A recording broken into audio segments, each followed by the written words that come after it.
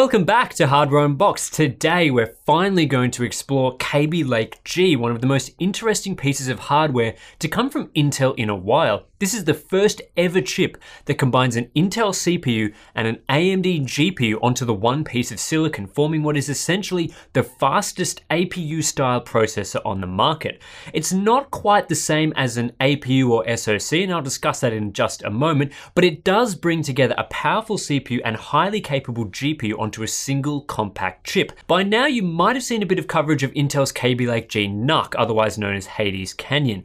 That was the first Kaby Lake G product to hit the market, but as a NUC it's a bit of a niche product and most reviewers got access to just the very top end model with the fastest Kaby Lake G SKU inside. Considering Kaby Lake G is mostly designed for mobile devices like laptops where the top end SKU is unlikely to be used, to review this chip we really wanted to get our hands on the processor inside an actual laptop as a more common SKU, and that is what we'll be talking about in this video. The processor we have on hand to review is the Core i7-8705G, which is one of the 65-watt Kaby Lake G variants as opposed to the full 100-watt unit seen in the NUC.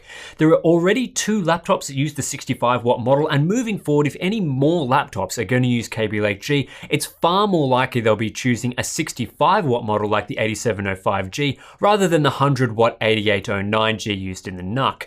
So the benchmarks we'll get to in a little bit should provide a good idea of how Kaby Lake G will perform for most users. I've tested the 8705G inside the Dell XPS 15 2-in-1, which is a 15-inch slim and light laptop that also packs 16 gigabytes of dual channel DDR4 2400. Since the best use cases for Kaby Lake G are these sorts of slim and light laptops, again, we'll be getting a good idea of how the chip performs in a typical usage scenario. So let's explore Kaby Lake G, the lineup and its specs before we head into the performance numbers. The chip itself does contain both an Intel CPU and AMD GPU on the one package, but it's not a combination of both into the one die. Instead, there are actually two dies on the package. One is a quad-core Intel CPU with integrated HD graphics, and the other is a Radeon RX Vega M GPU with up to 24 compute units, sitting alongside 4 gigabytes of HBM2 memory. The two dies are connected through 8 lanes of PCIe 3.0, and the GPU is connected to its HBM2 through what Intel calls the Embedded Multi-Die Interconnect, or EMIB.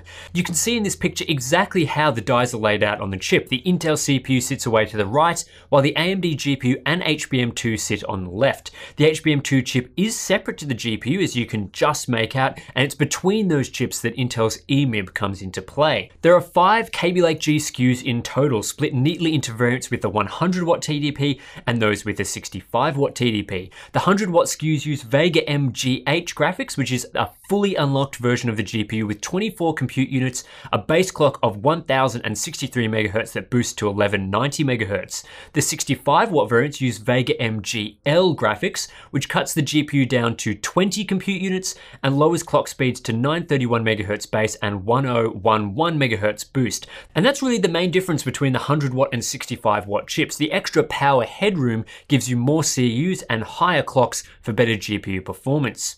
The CPU is pretty much the same across all 5 SKUs. We're looking at 4 cores and 8 threads with minor variations to clock speeds between the models. The Core i7-8705G we're looking at today is clocked at a 3.1 GHz base with a maximum turbo clock of 4.1 GHz on a single core. That drops to 3.9, 3.8 and 3.7 GHz in 2, 3 and 4 core workloads respectively. The exact same CPU is used in the 8709G, but that chip features the top-end 24 CU Vega variant. The top-end 8809G bumps the CPU clock speeds up slightly from there, and at the bottom end we have the Core i5-8305G, which features lower CPU clock speeds and less L3 cache, but the same 20 CU Vega GPU as the 8705G we're looking at today. And the Core i7-8706G is the odd one out. It's the exact same as the 8705G from a spec perspective, except it has Intel's enterprise features like vPro and trusted execution technology enabled. The 8809G is the only overclockable chip, in case you were wondering. As for HBM2 configurations, all Kaby Lake G chips come with 4GB on a 1024-bit bus, but the 100-watt SKUs have that memory clocked at 800 MHz compared to 700 MHz on the 65-watt models. All Kaby Lake G SKUs also come with Intel HD graphics integrated into the CPU die. It's the standard HD 630 GPU clocked up to 1100 MHz. The idea here is that when you're on battery, the laptop can switch off the more power-hungry AMD GPU entirely and just run on the integrated graphics, and when the discrete AMD GPU is required, it can be powered up for far superior graphics performance. The final thing I want to discuss before getting into performance is the power split between the CPU and GPU. The 8705G has a 65-watt TDP in total. However, the PL1 power limit for the CPU, in other words, the sustained power draw limit for the CPU, is capped to 47 watts in the Dell XPS 15 2-in-1. That makes perfect sense too, as Intel's quad-core Kaby Lake H series CPUs had a 45-watt TDP, and Kaby Lake G ups the clocks by around 300 MHz across the board.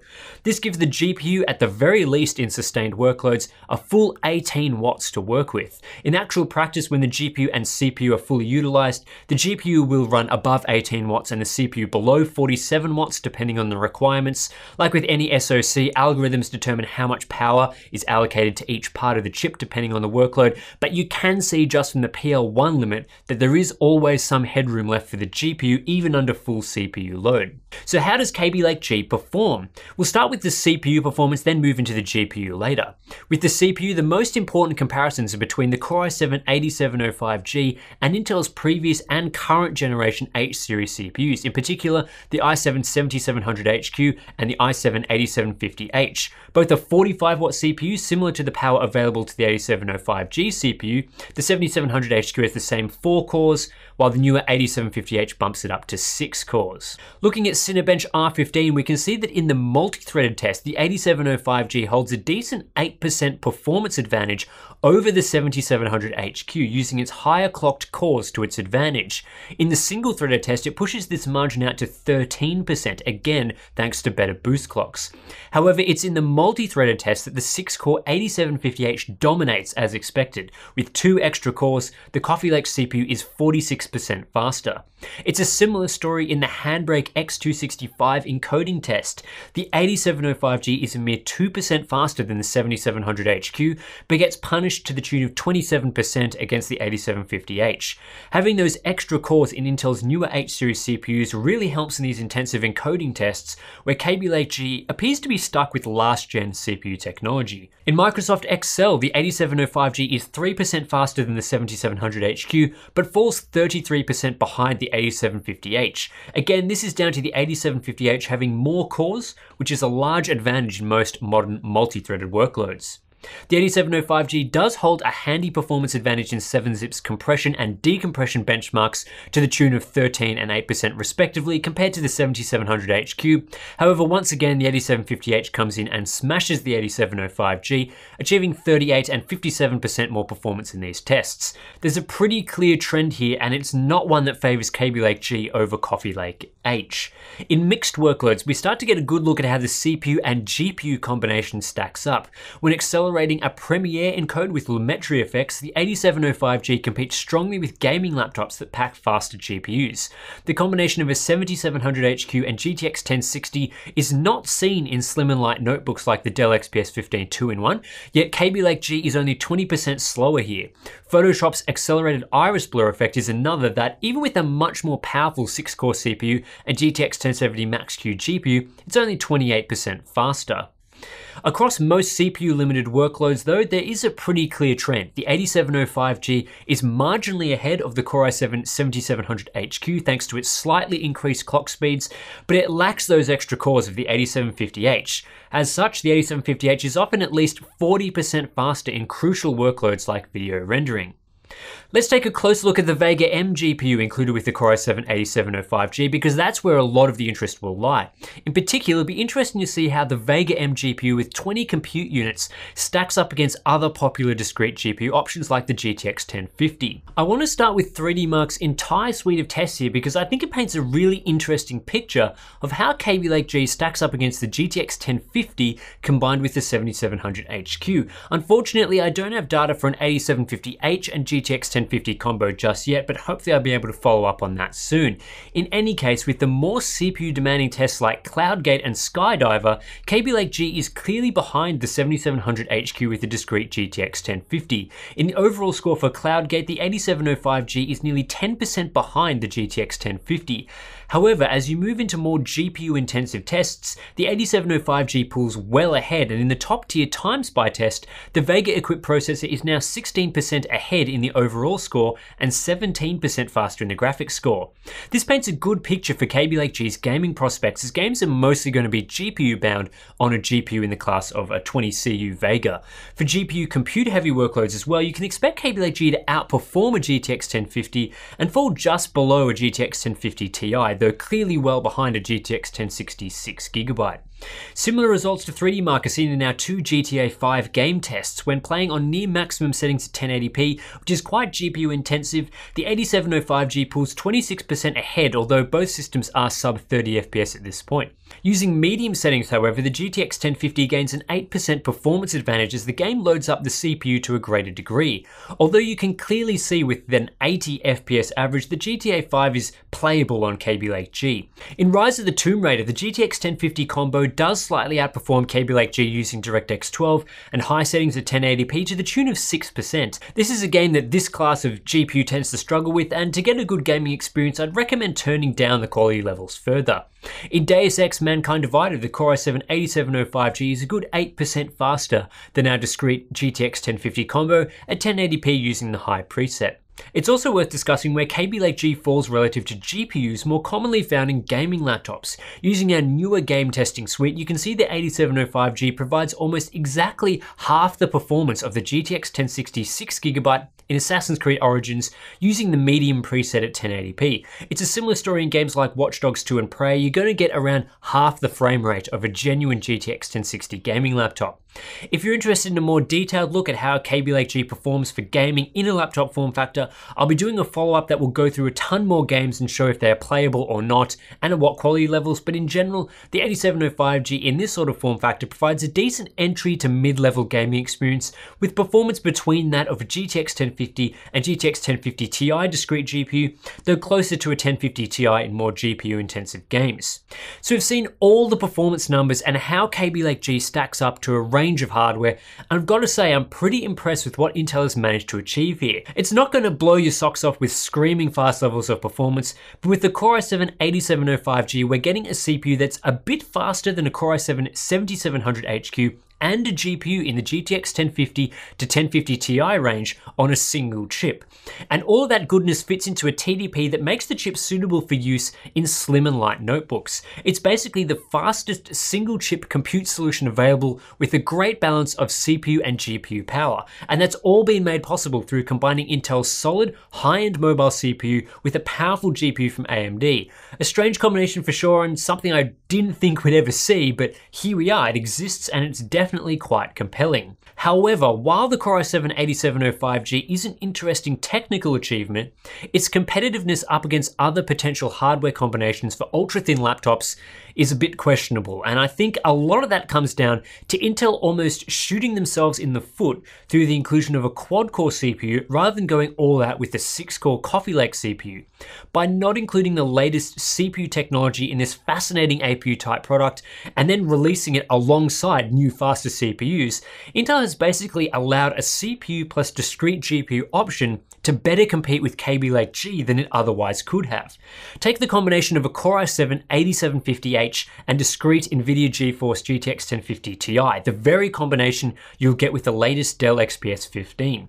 With this combo, you'll get slightly more GPU power than the Core i7-8705G with Vega MGL, but crucially, you get 2 extra cores and 40 to 50% more CPU power. And that's one of Intel's own products directly competing against and providing a better option than Kaby Lake G. Of course, competing on performance is only one part of the story. It also comes down to price and power consumption in a lot of cases. Unfortunately, right now it appears Kaby Lake G is more expensive to integrate than the 8750H plus GTX 1050 Ti for a lower level of performance. While not a direct apples to apples comparison, the XPS 15 2-in-1 with Kaby Lake G is $250 more expensive than an otherwise identically configured XPS 15 with the 8750H and 1050 Ti inside. Even when factoring in a rough $100 price premium for the 2-in-1 design, the exact margin used for Dell's 13-inch variants, Kaby Lake G is adding to the total system cost, or at best costing as much as the 8750H plus 1050 Ti combo option. There may be some power savings to be had with Kaby Lake G, but right now it seems that a thin and light notebook cooler in a 15-inch system like the Dell XPS 15 line is quite capable of dealing with the power consumption of either this processor or the 8750H paired with the 1050 Ti. While I tend to think the 8750H plus GTX 1050 Ti will offer more performance and a better experience for laptop owners, I don't think Kaby Lake G or the Core i7-8705G is completely useless. The single chip design of Kaby Lake G provides a clear space advantage over two separate chips and additional VRAM modules. If properly harnessed, this advantage could lead to more space for other components like batteries and storage drives, or it could bring this level of performance to smaller devices. Either of those things would be a huge win and would allow Kaby Lake G to occupy market segments that 8750H plus 1050 Ti could not service. In product shipping right now though, like the Dell XPS 15 2-in-1, I don't think that advantage is being fully utilized. There's also a lot of promise to this single chip large GPU design, and I think a second generation to this product line could be highly competitive. Simply upgrading the CPU to a 6-core design or whatever Intel is using in their top-end H series chips at the time, along with refining the GPU to squeeze a bit more out of the power envelope, will do wonders for this processor. It's not unusual to see teething issues with a first-gen product like this, especially when it's competing against a refined product offering, but I'm pretty excited to see what will happen in the future. Anyway, those are my thoughts on Kaby Lake G and the 65-watt variant shipping in laptops today. Stay tuned for a deeper dive into gaming performance in the coming days, so don't forget to subscribe to catch that in your inboxes. Consider supporting us on Patreon to get access to our exclusive Discord chat where you can ask us questions anytime you like, and I'll catch you in the next one.